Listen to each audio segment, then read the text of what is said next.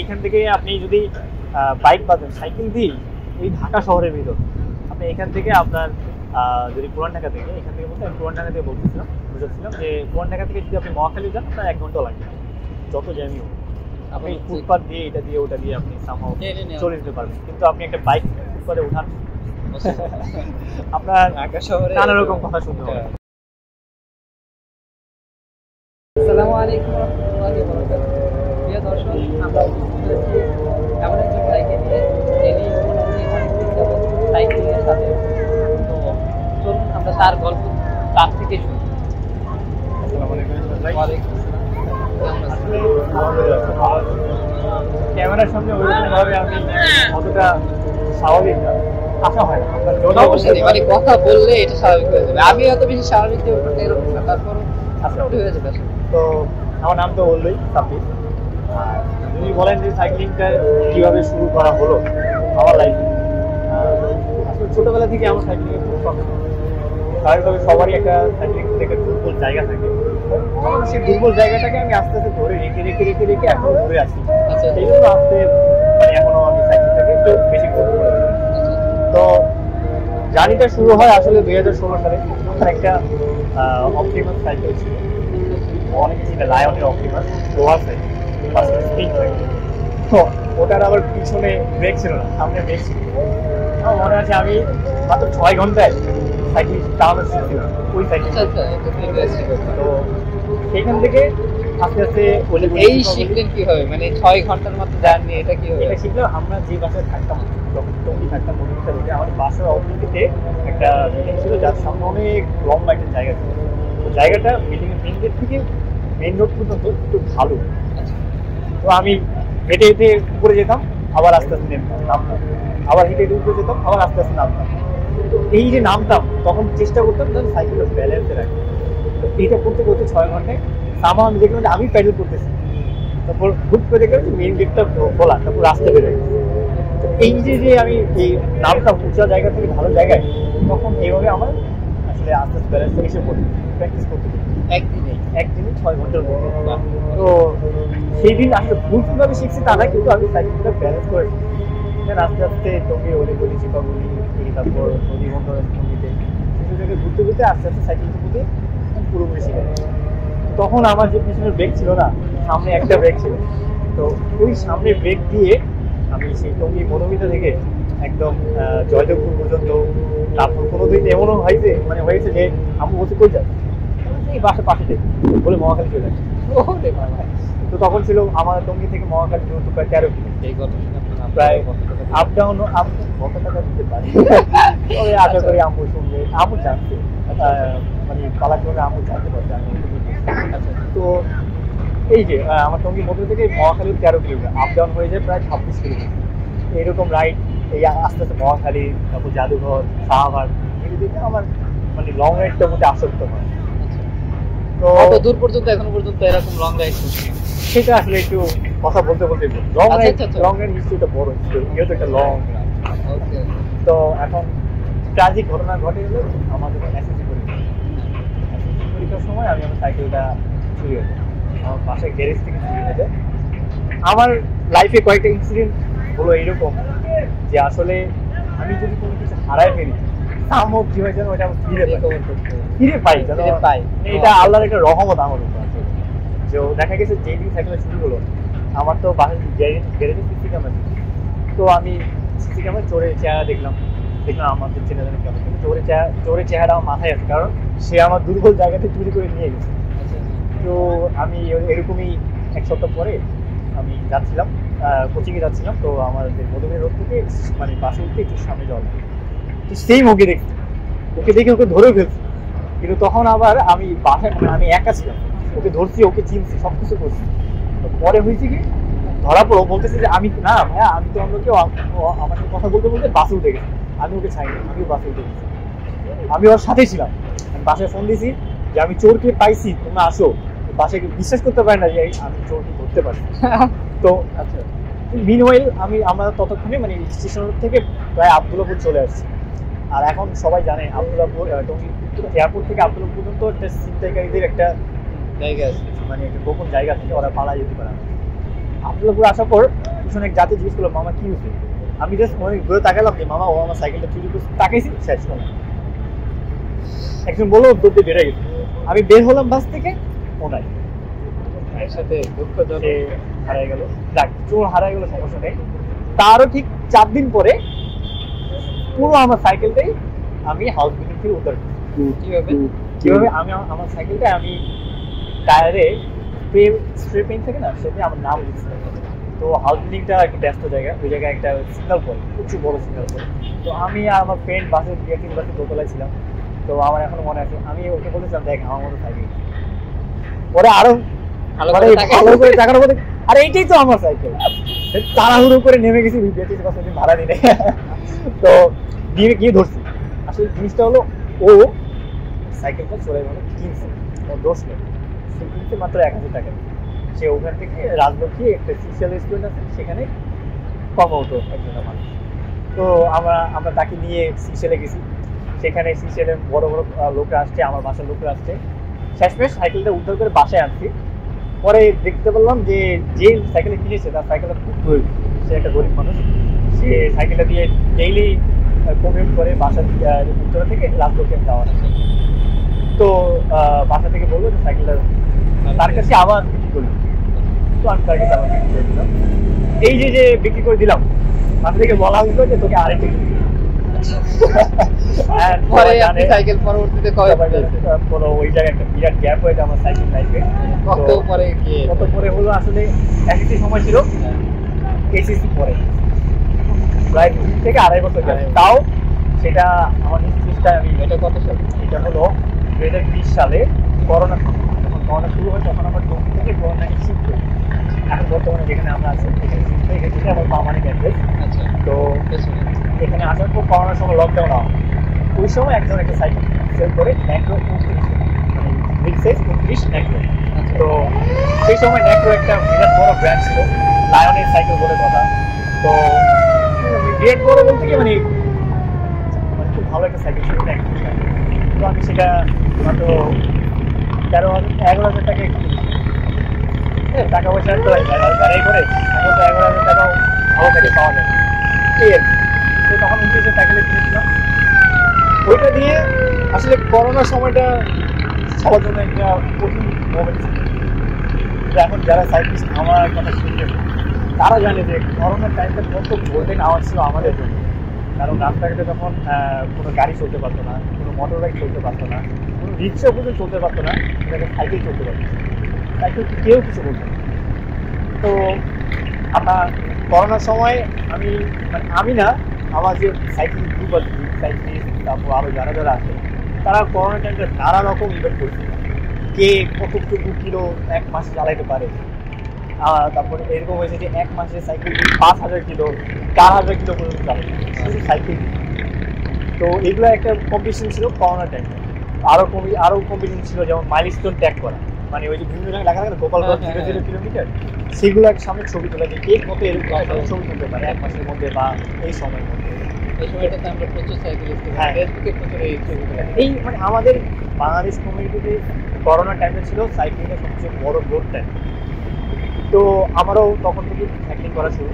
তখন 2021 সালে এপ্রিল মাসের দিকে আমি বিএমডি বাইক ম্যাসেঞ্জার ঢাকা নামে একটা গ্রুপ আছে, যাদের উদ্দেশ্য ছিল আমরা যারা রেগুলার কমিউট করি ঢাকা শহরের ভিতরে, তাদের যদি কোনো পার্সেল ডেলিভারি থাকে, সাপোজ আমি আজকে ভাবলাম আমার খিলগাঁও যাওয়া লাগবে সাইকেল, মোমেন্ট হলো ইন দ্য মোমেন্ট আমি পুরান ঢাকা থেকে একজনের একটা পার্সেল উত্তরে পাঠানোর প্রয়োজন, আমি তার পার্সেলটা নিয়ে উত্তরে দিয়ে আসি।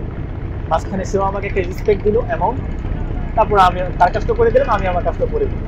এটা ছিল আমাদের একটা সাইক্লিং কমিউনিটির একটা ডেলিভারি গ্রুপ। তো আমাদের এখানে কখনো ডেলিভারি রাইডার বলা হতো না, আমাদের বাইক প্যাসেঞ্জার বলা হতো। তো এই বিষয়গুলো আসলে করোনা টাইমে মানে একটা সাইক্লিংয়ে নানা রকম জিনিস হয়েছে। আর সাইকেলের বিজনেসে যদি তাকানো যায়, করোনা টাইমও করছে, বিজনেসে গ্রোথ করছে এইসব কারণে।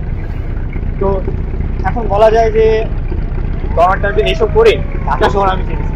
মানে আমার বাবা মা, আমি যে এই 18 বছর ব্যাক লাইফে যা চিনেছি ঢাকা শহর, সাইকেল দিয়ে 1 বছরের করোনা টাইমে আমি পুরো চিনি। পুরো পুরান ঢাকা, এই ক্যামেরা, এই খিলগাঁও, এই মোহাম্মদপুর, বসিলা, গাবতলী, মোটামুটি কভার আপ হয়ে গেছে।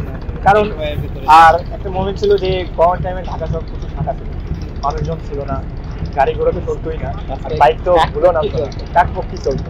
তো কাকপক্ষীর মধ্যে আমরা সাইকেলিস্ট ছিলাম। তো এইসব করি আসলে গরমের টাইমটা আমরা এনজয় করছিলাম। আর একটা সময় যখন দেখলাম যে আমার কোডটা নেটওয়ার্কটা আপডেট করা প্রয়োজন, আমি সেটা সেল করে এটা হলো আনুমানিক হলো এই 2021 সালের নভেম্বর মাসে বা অগাস্ট মাসের দিকে তখন। তো আমি ওই সাইকেলটা সেল করে দিয়ে আমি এই সাইকেলটা নিই। এই সাইকেলটা মিরপুরে একটা ভাইয়া আছে, সিয়াম ইসলাম মিশু, সেই সাইকেলটা পুরোপুরি কমপ্লিট ভাবে বিল্ড করে আমাকে দেয়। আসলে এটা তেমন আসলে যারা আমরা সাইক্লিং কমিটি আছি, আমি আসলে অমন বড় কেউ না, আমি জাস্ট একটা রেগুলার কমিউটার। আমার সাইক্লিং নলেজও একটা সীমাবদ্ধতা আছে, আমি অনেক কিছু ভুল আছে, মানুষ হিসেবে ভুল। আর আমার যে সাইকেলটা সেটা সবচেয়ে ভালো সেরকম কিছু না, আবার সবচেয়ে খারাপ সেরকম কিছু না, আমি চলতে পারি। আমার জন্য আমি আমার মতো সুইটেবল করে নিয়েছি। আর সেও আমাকে, যার কাছ থেকে নিয়েছি সেও আমাকে, আমি তার অবশ্যই কৃতজ্ঞতা প্রকাশ করি, কারণ সে আমাকে খুবই ভালো সাইকেল দিচ্ছে। আর সে রিসেন্টলি বিল করে একটা সাইকেল, ফ্রেশ সাইকেল দিচ্ছে, যেটার পার্ট বাই পার্ট সে খুব যত্নের সাথেই বিল করেছে। তো এইসব বিষয় নিয়ে তার উপর আমার অনেক কৃতজ্ঞতা আছে। যদি মিশু ভাই দেখে থাকে, আমি অবশ্যই বলবো ভাই থ্যাংক ইউ। আর এই সাইকেলিং এর প্রেক্ষাপট মোটামুটি আচ্ছা, পটভূমি বলতে প্রথমে এটার উপকারিতা বুঝতে হবে, কারণ আমরা বুঝি এই জায়গা থেকে আপনি আমাকে। হ্যাঁ, আসলে আমি যদি আমার স্টোরিটা লং করতে চাই, আমার স্টোরি সারাদিন বলা যাবে। কারণ সমস্যা নেই, কারণ সাইকেল জিনিসটা যাদের একটা সুবিধা, তারা কিন্তু মানে অনেক অনেক মেমোরি নিয়ে প্রত্যেকদিন ঘুরে। আমারও সেরকম, আমারও এরকম হচ্ছে। তো আমি যদি উপকারিতা দিতে বলি, যদি মানুষকে ইনফ্লুয়েন্স করতে হয় সাইক্লিংয়ের দিকে, তো আসলে সবাই কিন্তু মনে প্রাণে বিশ্বাস করে একটা সাইক্লিং শরীরের জন্য খুব ভালো। সেটা আপনিও বুঝেন, যারা দেখতেছেন তারাও বুঝে। কিন্তু বড় একটা ব্যায়াম তো অবশ্যই, যে গ্যাপটা হয় সেটা হলো যে মানুষ পুশ করতে পারে না, মানে ওই দিকটার দিকে এনগেজ করার টাইমটা পায় না, গ্যাপটা পায় না, অপরচুনিটিটা পায় না। সেই জন্য আসলে সাইক্লিং স্পিডে আসতে তারা লেট হয়ে যায়, কিন্তু বুঝে এটা খুব উপকার। তো আমার দিকটা হলো, আপনি একটা রিস্ক নেন। আপনি, হ্যাঁ আমি জানি অনেকে যারা বলবে যে ভাই আপনারা আমাকে, মানে নর্মাল একটা কোয়েশ্চেন থাকে যে ভাই আপনার এত কিলো সাইকেল চালান, আপনাদের কি দুপায়ের মাঝে ব্যথা করে না? স্বাভাবিকভাবে আসে। বা আপনাদের পা ব্যথা করে না? করে, অবশ্যই করে, আমাদেরও করছে। আমরা যখন 100 কিলো 200 কিলো যখন রাইড করি, প্রচুর ব্যথা করতো। এখন যখন আমরা ইউজ হয়ে গেছি, ব্যথা কিন্তু কিছু হয় না। ইভেন 200 কিলো চালানোর পর আমার হয় সময় আসে হচ্ছে আরো চালানো যাবে। আপনি একদিন একটা এক্সপেরিমেন্ট করতেছেন যে আপনার আজ থেকে শেষ 10 কিলোর যে জার্নি, এটা হলো, এটা যে আমি বলতে পারি, এটা হলো যে আমার প্রায় 2 সপ্তাহ সাইক্লিংয়ে একটা সময় গ্যাপ ছিল, মানে আমি 20 কিলো 10 কিলো উপরে চালানো হয় নাই, এরকম ছিল। তো আমি এক ফ্রাইডে, মানে আমার অফিস তো 6 দিনই, শুক্রবারটা ছুটি বন্ধ পাই। তো বন্ধ পেলে আমি ছুটে যাই, আমার টাইমলাইন একটু গেলে হ্যাশট্যাগ ছুটে যাইতে অনেক কষ্ট হবে, আমি ছুটে যাই। তো আমি সেই রকম শুক্রবারে এক সকালে ময়ূরঘাট গেছি। রোয়ান্ডা থেকে ময়ূরঘাট 49 কিলো মতো পরে, আপ ডাউন 98 কিলো, আর একটু ঘুরে আসলে 100 কিলো হয়ে যায়। তো এখন সমস্যা হয়েছে কি, আমার একটু রাশ আওয়ার ছিল, মানে আমার জুমার আগে ব্যাক করা লাগতো। তো আমি একাই বেরোয়েছি, আর অন্যরা যারা ছিল তারা, আমি এমনি আমার কয়েকটা সার্কেল আছে তাদের সাথে যাই, তবে আমি একাই বেরোছিলাম সেদিন। আসলে যখন আমি ময়ূরঘাট গিয়ে ব্যাক করবো, দেখছি অলরেডি 11টা বেজে গেছে। তো আমার ব্যাক করা লাগবে বা 12:30টার মধ্যে, কারণ জুমার নামাজ আছে। তো আমি যখন 90 কিলো আসছি, 2 সপ্তাহ না চালানোর কারণে আমার মাসেলে কোনো রকম এনার্জি ছিল।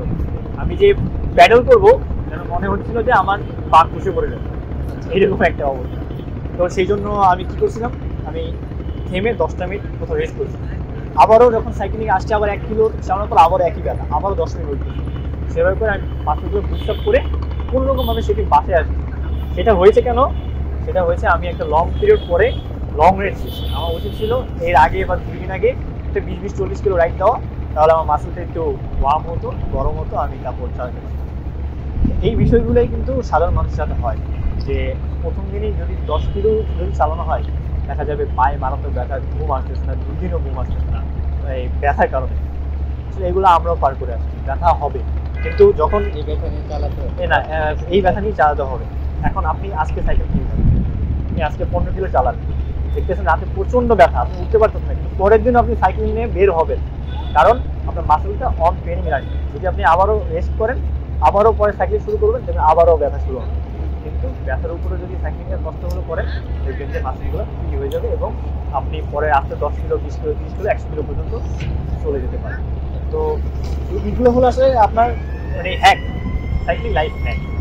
আর উপকারিতা দিকটা যেটা, আপনি বাইক চালান, সাপোজ আপনার একটা ডিসকভার আছে, একটা ডিসকভার আপনার মাসে কিন্তু তেল খরচ আছে, ডিসকভারের সার্ভিসের কস্ট আছে, এটা সেটা অনেক কিছু কস্ট আপনার 1 লাখ টাকা দিয়ে বাইক কিনে হয়েছে। কিন্তু আপনি কি করেন, আপনি শুধু এই পুরান ঢাকা থেকে সর্বোচ্চ হলে এই মতিঝিল বা আপনার মহাখালী পর্যন্ত কনভার্ট করেন, এর বাইরে আপনার যাওয়া হয় না, সুযোগও হয় না।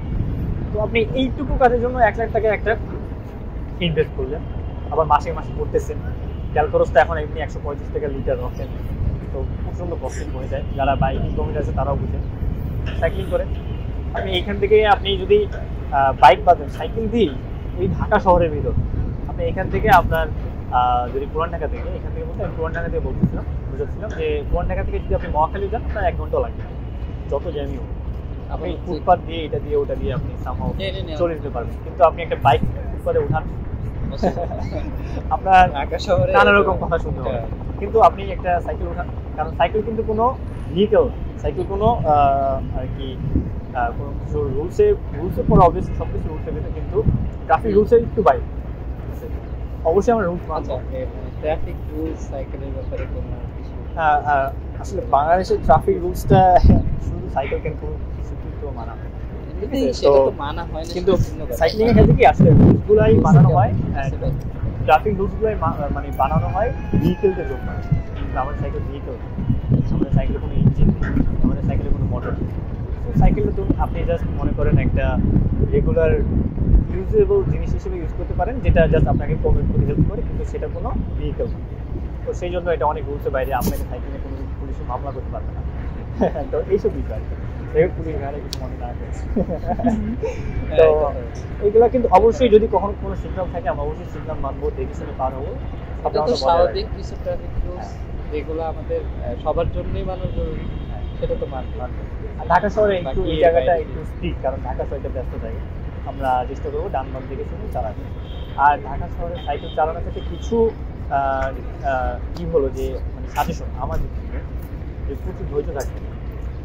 কারণ আপনার যদি ধৈর্য না থাকে, আপনি এইখান থেকে তাঁতিবাজারও যেতে পারবেন, আপনি সদরঘাটেই তাঁতিবাজার যেতে পারেন। আপনাকে দেখবেন একটা রিক্সাওয়ালা বলতেছে যে মামার সাইড দাও, কিন্তু আমার সামনে কোনো জায়গা নেই।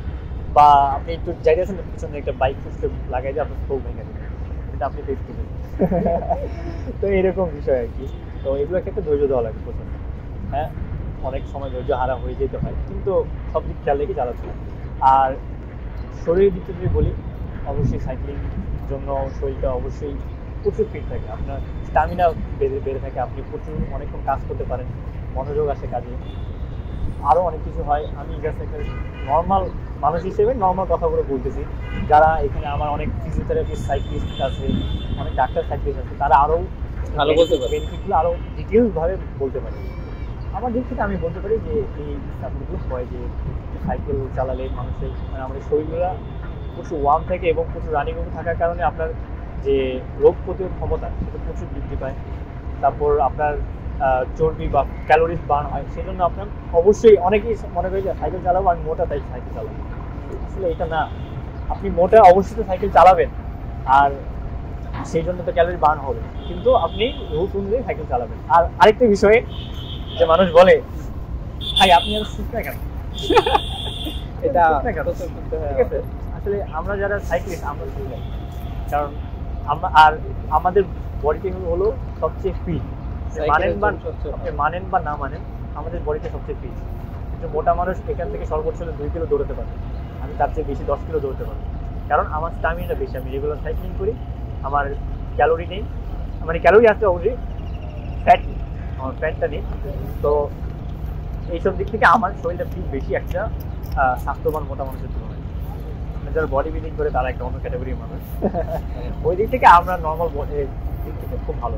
এটা হলো হেলথ দিক থেকে আমি অনেক গ্যাপ করে ফেলতে পারি, অনেক ভুল হতে পারে, তবে এইসব দিকটায় আমি বলতে পারি যে সাইক্লিংটা শরীরের জন্য 100/100 পারফেক্ট। আর বাংলাদেশের সাইক্লিংয়ের প্রেক্ষাপটে যদি বলি, আমাদের বিডি সাইক্লিং গ্রুপ থেকে সাইক্লিং যাত্রার কাছ থেকে শুরু। তো আজকে প্রায় 10 বছর 12 বছর উপরে হয়ে গেছে যে কমিউনিটিটা ভালো পরিমাণ রান করতেছে। ইভেন ডে বাই ডে জিনিসটা আরও গ্রোথ করতেছে। আমাদের অনেক ইভেন্ট হইতেছে, অনেক রেস হইতেছে এখন। ইভেন তারপর অনেক লং রাইড হইতেছে। হেমন্ত রাইডার্স আছে, এসডিসি আছে। হেমন্ত রাইডার্স প্রত্যেক শুক্রবার একটা একটা করে লং রাইড রাখতেছে। তারা বিভিন্ন জেলা ঘুরে বেড়াতেছে, বাংলাদেশ এক্সপ্লোর করতেছে। এইসব বিষয়ে অবশ্যই মানে বলার মতোই, কারণ তারা যে কাজগুলো করতেছে এগুলো কিন্তু মানে তারা একটা অপরচুনিটি দিতেছে, তুমি বের হও, তুমি এই মানে ফ্রি টাইমগুলো ইউজ করো এক্সপ্লোর করতে। ঘরে বসে কয়দিন মানে ঘরে বসে কি আর এক্সপ্লোর, বাংলাদেশটা কিন্তু আসলে সুন্দর যদি আপনি এক্সপ্লোর করতে পারেন। তো এই হেমন্ত Riders, SDC, south Dhaka cyclist, হেমন্ত রাইডার্স, চক্রযান, তারা কিন্তু এই অপরচুনিটিগুলো আমাদের দিতেছে তাদের জায়গা থেকে, তাদের জেলার জায়গা থেকে। কতগুলা গ্রুপ এখন মানে একটা সময় ছিল শুধু বিডি সাইক্লিস্ট, এটা তো আমরা শুধু বিডি সাইক্লিস্ট। এখান থেকে এখন হেমন্ত, এসডিসি, যেমন হেমন্ত, চক্রযান, north Dhaka cyclist, Sonargaon cyclist, Narayanganj cyclist, প্রত্যেকটা জেলায় যার যার জায়গা থেকে চেষ্টা করতে যেন সাইক্লিং কমিটি আরো লং হয়। এটা অবশ্যই মানে খুব ভালো দিক যে বাংলাদেশ সাইক্লিং কমিটি বৃদ্ধি পেয়েছে। অ্যান্ড এই বিষয়গুলোই যে সাইক্লিং কমিটি একটা সময় ছিলই না বাংলাদেশ, এখন যেহেতু হয়েছে, আমরা আরও চেষ্টা করবো আমাদের দিক থেকে যেন সাইক্লিং কমিটি আস্তে আস্তে বৃদ্ধি পায়। আপনি যেখানেই থাকুন, আপনি একটু মানে যদি আপনার ডেইলি কস্টিং বলেন, আপনার শরীরের দিকটা ভাবেন, এবং আপনার হ্যারাসমেন্ট রেগুলার যে পরিবহনের যে জার্নি যে ইটা যায়, হ্যাসেলটা যায়, সেটা থেকে মুক্তি পাবেন সাইক্লিং অবভিয়াসলি 100। আর আপনি ঢাকায় থাকেন তারা আরও বেশি জিনিসটা বুঝবেন। একজন ধরেন একজন নতুন মানুষ যে সাইক্লিংয়ে আসতে চায় তার জন্য আপনি কি বলতে চাইবেন? আচ্ছা, একটা নতুন মানুষ যদি সাইক্লিংয়ে আসতে চায় তার জন্য বলতে হবো যে আগে আপনি একটা বাজেট ঠিক করে দিন। বাজেটটা বেশি হওয়া লাগবে, কম হওয়া লাগবে তা অবশ্যই একটা নির্দিষ্ট বাজেট ঠিক করে। এখন বাজেটটা কিন্তু আসলে ভ্যারি করে টাইম অনুযায়ী, মার্কেট অনুযায়ী। আজকে যা বলতেছি হয়তো 2 মাস পর তার ডাবল হতে পারে। তো বর্তমান সময় হিসেবে এখন আজকে যে 22 অক্টোবর 2022, এই সেই এবছর 22 নভেম্বর আছে, নভেম্বর 2022, সেই হিসেবে আপনার বাজেট যদি 12 থেকে 16-র মধ্যে হয়, 12,000 থেকে 16,000, তাহলে আপনি এমন একটা সাইকেল পাবেন যে সাইকেল দিয়ে আপনি ঢাকা থেকে চাঁদপুর, কুমিল্লা, এটা কি আপনি নতুন সাইকেলের ক্ষেত্রে বলছেন? নতুন সাইকেলের ক্ষেত্রে যে এইসব জায়গাগুলো না, নতুন সাইকেল না, এটা হলো ইউজ সাইকেল। আর নতুন সাইকেলের ক্ষেত্রে আসলে জিনিসটা বললে খারাপ শোনায়, কিন্তু বর্তমানে এই বাজেটে 12 থেকে 16,000 বাজেট যদি ধরেন, সেরকম কোনো ভালো সাইকেল নাই যেটা আপনাকে লং টাইম ব্যাকআপ দেবে। সেটা এখানে আরেকটা ব্যাপার, আমরা তো একবারে 6-7 হাজার থেকে শুরু করে সাইকেল, তো সেগুলো কি সাইকেল না? মানে অনেকে এটা বলবে যে ভাই 6-7 হাজার টাকা আমি 30,000 টাকা দিয়ে পুরাতন সাইকেল কিনতে পারছি, 10,000 টাকা দিয়ে আমি নতুন একটা ভালো সাইকেল কিনতে পারছি, এর এত গুণাগুণ, ইউটিউবে প্রচুর পরিমাণে রিভিউ থাকে ইত্যাদি। এই জায়গাটাই ধরেন একজন বলতেছে আপনি 3-4 হাজার, 5,000, 7,000 টাকা দিয়ে আমি সাইকেল পাচ্ছি, 10,000 টাকা দিয়ে আমি মানে মোটামুটি নতুন সাইকেল পাচ্ছি, টাচ সাইকেল। আর আপনি যে বলছেন যে 12-16 হাজার টাকা দিয়ে একটা নিউ সাইকেল পাচ্ছে না, এইটার কারণ? এটার কারণ যদি আমি আমার প্রেক্ষাপট থেকে বুঝাই তাহলে অনেক মানুষ বুঝতে পারবে, কিন্তু আমি কিছু এক্সাম্পল দিতে পারি, সেটা থেকে কিন্তু খুব ভালো মতো বুঝতে পারবে। মনে করেন আপনি একটা 70,000 টাকা দিয়ে আপনি একটা ওয়ালটনের বাইক কিনবেন, বাজেট বাড়ায় 1,30,000 করে আপনি একটা হন্ডা কোম্পানির ডিসকভার বা একটা হন্ডা কোম্পানির একটা বাইক কিনবেন। 70 আর 1,30,000 টাকা বাইকের ডিফারেন্স কিন্তু আপনি বুঝবেন, সাইকেলের ডিফারেন্সটা কিন্তু 4-5 হাজার টাকা আপনি বুঝবেন না। কারণটা কি আপনি সাইক্লিং প্রতি নলেজটা ওরকম নেই। কিন্তু আমি যদি আপনাকে এক্সাম্পল দিই, ওই 70,000 টাকা বাইক আর ওই যে 1,30,000 টাকা বাইকের যে ডিফারেন্সটা কোথায়? কম্পোনেন্টসে। কেউ ভালো কিছু দিচ্ছে, কেউ ডিস্ক ব্রেক দিচ্ছে, কেউ ড্রাম ব্রেক দিচ্ছে, আর কেউ সিঙ্গেল ডিস্ক দিচ্ছে, কেউ ডুয়াল ডিস্ক দিচ্ছে। আমার সাইকেলের ক্ষেত্রে এইটাই, কেউ লোহার বডি দিচ্ছে, কেউ অ্যালুমিনিয়াম বডি দিচ্ছে, কেউ কার্বন ফ্রেম দিচ্ছে, কেউ কম্পোনেন্ট দিতেছে চাইনিজ, কেউ কম্পোনেন্ট দিতেছে জাপানিজ অরিজিনাল, কেউ জাপানিজ বা আপনার মনে করেন মালয়েশিয়ান অরিজিনাল প্রোডাক্টগুলো সীমানো। তো বর্তমানে বাজারে যা আছে আসলে সীমানো, তো ওইগুলো প্রোডাকশন করে না, ওগুলা সামহাও কপি বলা যায়। তবুও মানে ওই বাজেটগুলোয় ভালো কম্পোনেন্টস পাওয়া যায় যেগুলো আপনাকে রাইডিং এর সময় একটা ভালো ব্যাকআপ দেয়, আপনি সাইকেলটা ভালো মতো চালাতে পারবেন। কিন্তু যেটা আপনি ওই 3000 টাকা সাইকেলে যেটা বলতেছেন সেটা তো অবশ্যই চালানো যাবে, সেটা চালানোর মতো না, সেই রকম না। মানুষ চালাতো না একটা সময়, কি মানুষ বাংলা সাইকেল দিয়ে চালাতো না, লোহার ফ্রেম, সেটা দিয়ে কিন্তু এখনো চলে, সেটা চালানো যায় এখনো প্রচুর মানুষ, এখনো প্রচুর মানুষ চালা যায়। কিন্তু যেহেতু আপনি যে বলেছিলেন একটা নতুন মানুষের জন্য, আমি সাজেস্ট করবো 2022 সালে এসে একটা নতুন মানুষের উচিত বাজেটটা 22 শেষ হয়ে গেছে, 23 শুরু হবে, সময় কত তাড়াতাড়ি চলে যায়, যে আপনি 12 থেকে 16,000 মধ্যে বাজেটটা একটু কষ্ট হলে ম্যানেজ করে এই বাজেটটা খুব ভালো, যদি আপনি কোম্পানির সঙ্গে ধারণা নেন খুব ভালো সাইকেল পাওয়া যায়, ইউজ অথবা এক্ষেত্রে আপনার থেকে সহযোগিতা মানুষ কেমন পাবে সেটা এটা আসলে আমার মার্কেটিং হয়ে যায়, অবশ্যই পাবে। আমার চেনা জানা অনেক মানুষ আছে যাদের থেকে আমি হেল্প করতে পারবো, যদি কেউ নিতে চায় সেটা আমার সাথে পার্সোনাল যোগাযোগ করতে হবে। আচ্ছা, যাই হোক, তো এই বিষয়গুলোই যে হ্যাঁ অবশ্যই ওইগুলোতে সাইক্লিং করা যায়। 3000 টাকাও বাজেট বলেন, আপনি 10,000 টাকাও বাজেট বলেন, কিন্তু একটু কষ্ট হবে, আপনার শরীরকে মানাতে একটু সময় লাগবে। আপনার শরীর চাইলে তো অনেক কিছু করতে পারে, কিন্তু আমি চাইতেছি আপনার শরীরটাকে কমফোর্টেবল পজিশনটা দিতে, অবশ্যই সেটা দিয়ে আপনি লং রাইড করতে পারবেন। আমাদের সাথে অনেকেও বাংলা সাইকেল লং রাইড করে, কারণ সে তার জায়গা থেকে সর্বোচ্চ পর্যায়ে আছে এবং সে ওই সাইকেলটাকে চেষ্টা করতেছে, আপনিও চেষ্টা করেন, কিন্তু আমি সাজেস্ট করবো আপনি সাইকেলটা আসেন। আপনার বাজেট আমি যে বলেছি 12 থেকে 16 হওয়া লাগে, এরকমই যে হওয়া লাগে এরকম না, এরকম হলে ভালো হয়।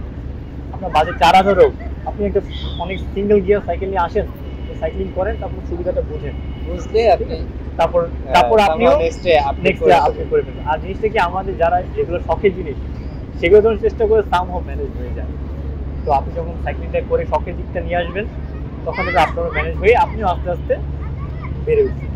তো এটা যদি একটা উদাহরণ দিই, আমার মহল্লে একটা ছোট ভাই আছে, তো সে সবসময় আমার সাইক্লিংটাকে ইনফ্লুয়েন্স, সে বলে ভাই আমি অত সাইক্লিং করবো, বলতে সে একটা সময় একটা সাইকেল কিনে মাত্র 2000 টাকা, সেটা রোড বাইক ছিল, চিকন রোড বাইক, সেটা স্টিল বডি, কোনোরকমভাবে চলে আর ও সেটা দিয়ে বহু দূর গেছে। আমি এখন যদি বলি কুয়াকাটাও গেছে, তারপর ওইদিকে শিবচর, মাদারীপুর সেগুলো সব ঘুরে আসছে। সে হয়তো ভিডিও দেখতেছে, জানে আমি তার কথা বলতেছি, সেও এখন আসতে সাবমিট করে দেখেছে, এখন প্রায় 16 থেকে 17,000 টাকা সাইকেলও সে তার রেঞ্জে লাগতেছে কেনার জন্য। তো এটা কীভাবে সম্ভব হয়েছে, সে ওই সাইকেলে কিনে সাইকেলটা শখে পড়ছে, তারপর সে সামহাও কষ্ট করে ওই শখটাকে পূরণ করার চেষ্টা করছে, এখন সে আসছে। এটা কিন্তু তার জন্য কঠিন না, কিন্তু তার জন্য শখের। তো এইভাবেই আসলে হয়, এটা শুধু সাইকেলের জন্য না, সবকিছুর জন্য মানুষের ডেডিকেশনটা আসলে অনেক বড় একটা, এই আর কি। আর বললাম যে সবকিছু বাংলাদেশে সবকিছু বিষয় দিকগুলোই খেয়াল করে বললাম। আর আমি ওরকম আবার বলতেছি, আমার অনেক নলেজ গ্যাপ আছে, আমি যে বেশি জানি তাও না, তবে আমি এই আমার লাইফে সাইক্লিং লাইফে জার্নিতে যতটুকু জানি, আমার কমিউনিটি যতটুকু জানি, আমি চেষ্টা করি সাইক্লিংটা ইনফ্লুয়েন্স করার জন্য, কারণ এটা সবচেয়ে ভালো একটা দিক। এইসব দিক খেয়াল রেখে আমি বললাম যে আপনারা সাইক্লিংয়ে আসেন, সাইক্লিং করেন, এক্সপ্লোর করেন, বাংলাদেশ আসলে সুন্দর। একটুখানি একটা বিরতি নেই। প্রিয় দর্শক, আপনাদেরকে আমরা দেখাবো আমরা কোন জায়গাটাতে আসলে আসি, কোন জায়গা থেকে আমরা ভিডিওটা করছি, এই জায়গাটা একটু ছোট করে দেখাবো, এরপরে আমরা আসলে মূল জায়গায় ফিরে আসি। এই জায়গাটা দেখেন, এই যে বুড়িগঙ্গার আশেপাশে আপনার মোটামুটি এইখানটাকে বলা হয় ওলামা পার্ক। স্বাভাবিক করে দেওয়ার মানুষের ছাত্ররা খুব ভালো করে চিনবে এই জায়গাটা, তো তারা বিকালবেলায় আমাদের মহল্লায় যারা আছে তারা কিন্তু এটাকে জেটি বলে চিনে, এই আবার ফরিদাবাদ জেটি বলে চিনে, মানে এলাকার লোকজন ফরিদাবাদ জেটি বলে। যাই হোক, তো আমরা এখানে আজকের এই যে আড্ডা বলেন অথবা হচ্ছে আলাপ বলেন বা সাক্ষাৎকার বলেন, যেটাই বলেন না কেন, অথবা একজন সাইক্লিস্টের একটা অভিব্যক্তি এটাও বলতে পারে, এই আলোচনার রেশ এখানেই ইতি টানছি। আসসালামু আলাইকুম ওয়া রাহমাতুল্লাহি ওয়া বারাকাতুহু।